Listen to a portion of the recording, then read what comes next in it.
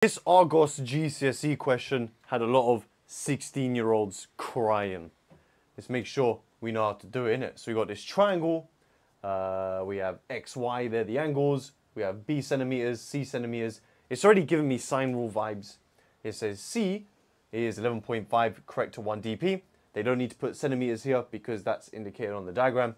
X is 80 correct to the nearest whole number. So again, they don't need to say degrees because the degree is on the x. Then we have y is 75. Calculate the upper bound for b. Okay, calculate the biggest number this value could be based on the error of these values. Yeah, because what does it mean that c is 11.5 correct to 1 dp? Meaning, it means that c has been rounded to one decimal place. It could have been 11.49, it could have been 11.48, but whoever did this calculation just rounded all the values. So all of these have errors. And obviously these errors will create a range of values for all of these. Okay? And they're saying, look, when you take in all into account, the fact that all of these values have been rounded, what is the biggest possible value this could be? Okay? Well, the first thing we should always do to make sure we secure some marks is to write down what the biggest and smallest values of all of these could be. Okay? So, C is 11.5 correct to 1 decimal place.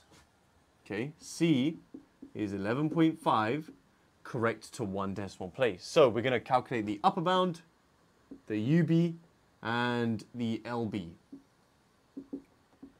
Now, what's the easiest way to just find very quickly the upper and lower bound? Right, 5 has 50 and add and minus 5. So, it'll be 11.55. And then 11.45. Okay, so 11.45 is the smallest possible number, which would still round to 11.5. Now 11.55 is the largest number, but obviously it can't equal 11.55 because that actually rounds to 11.6.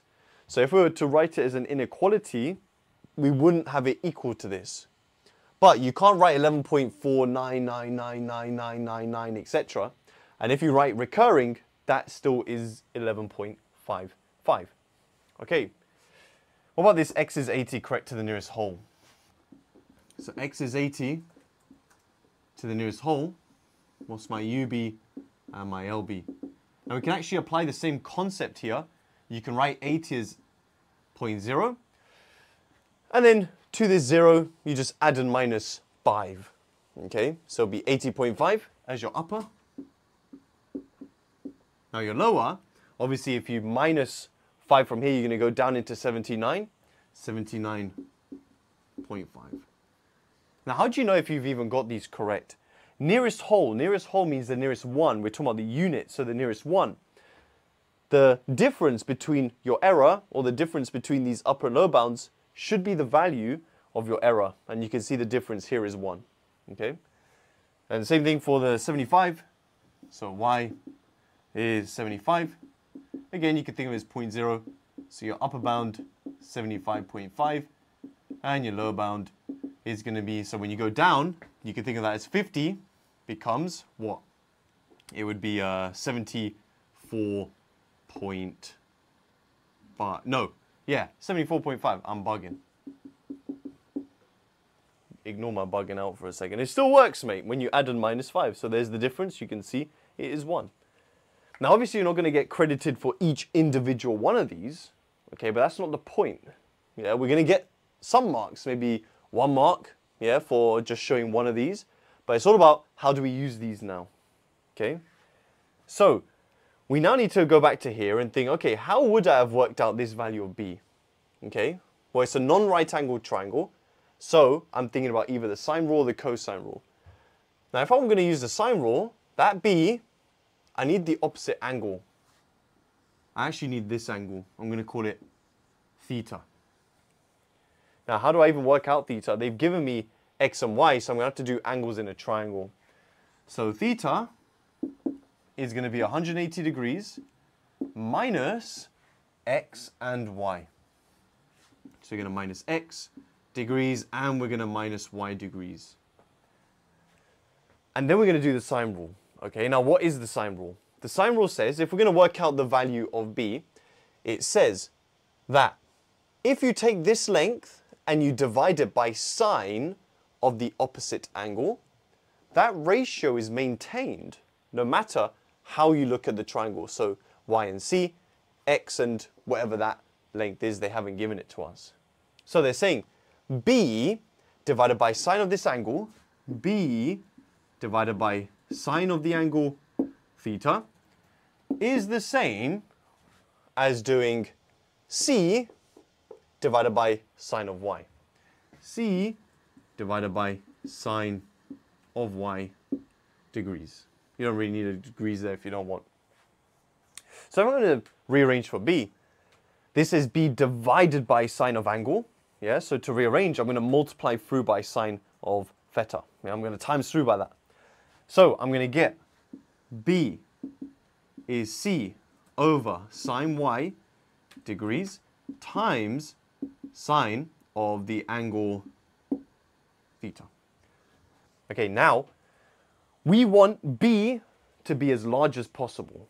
Okay, so I want b to be big. I want it to be the upper bound.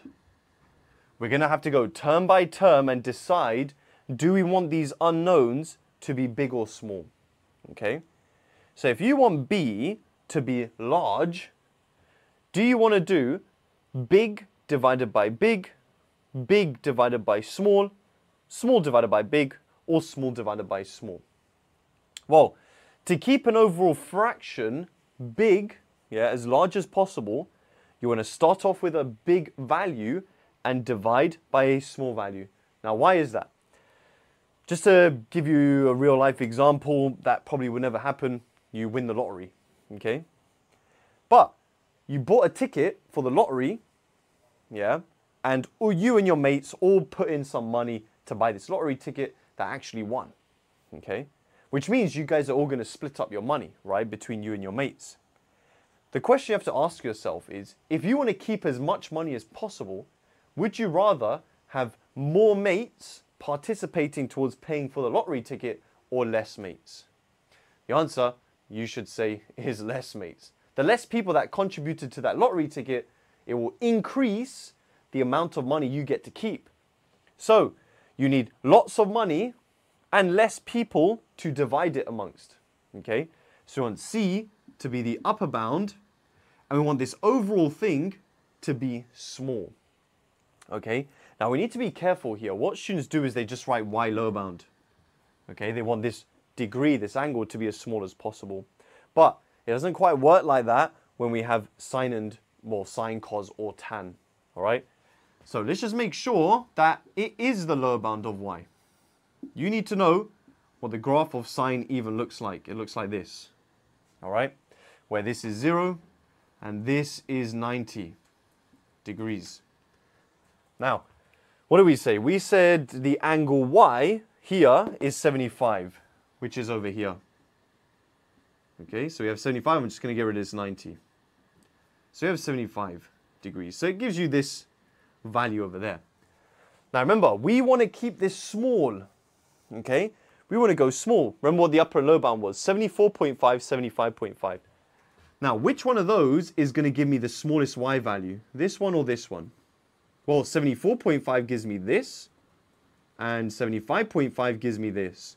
So clearly we want 74.5.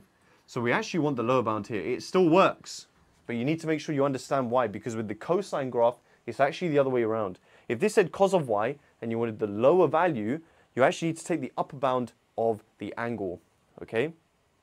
So we've established that. What about this? Sine of the angle.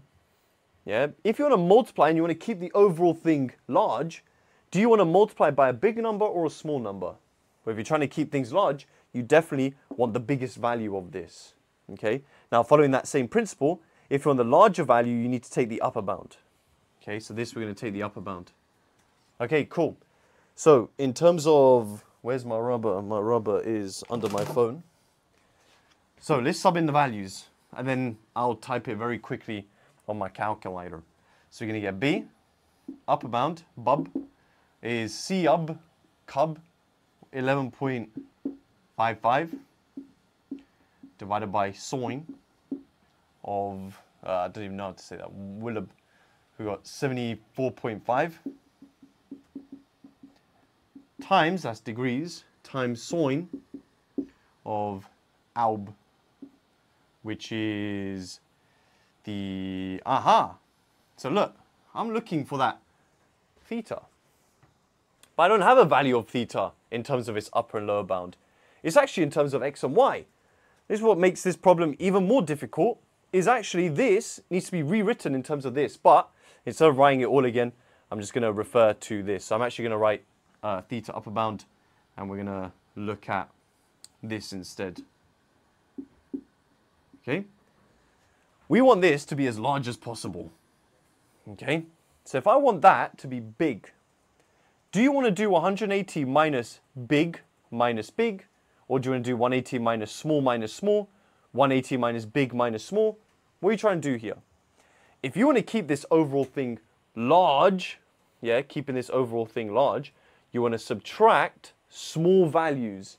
Yeah, you want to keep this overall subtraction as large as possible. You're going to minimize these. So these need to be the lower bounds. The lower bounds, okay?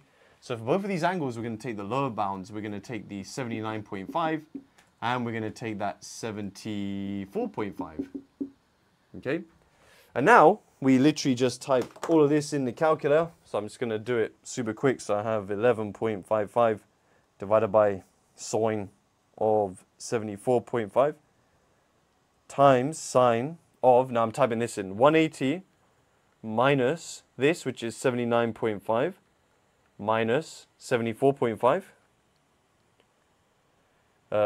These are both my lower bounds. I get about 5.25. So to 3SF, I get my bub is about 5.25. And you don't need to put centimeters because it's already attached in the diagram. And that is our answer. And that, guys, is a very tough question in terms of the amount of things you need to think about. Obviously, it's not worth a lot of marks because it would be at the end of the paper. And because most students would get this wrong, they're not going to make it 6 marks, are they? Because then they'll screw over a whole generation of Argos GCSE students, innit? So guys, if you learned something today, hit the like button, subscribe for more maths content like this. And if you're interested in my full GCSE courses, there is a link in the description. I also have a Reddit page if you want to submit questions for me to do, or we can discuss more maths in it. But otherwise, I'll see you in the next video. Nice.